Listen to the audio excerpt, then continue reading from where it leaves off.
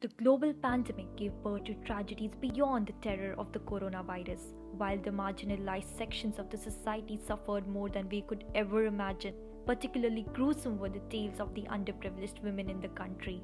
In India, where menstruation is already surrounded by extreme stigma with little to no stable income, menstrual health and hygiene took a complete backseat in the lives of women.